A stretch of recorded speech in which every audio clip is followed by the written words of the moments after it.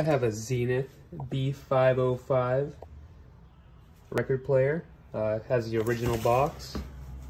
Pretty neat. It's the green color, and it needs a new needle.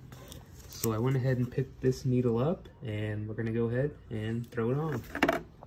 So I'm replacing the needle on this.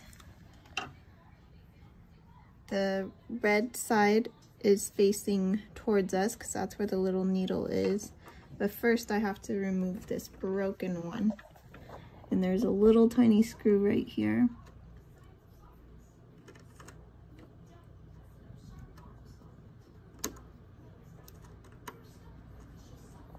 Loosen this screw, pull out the old needle.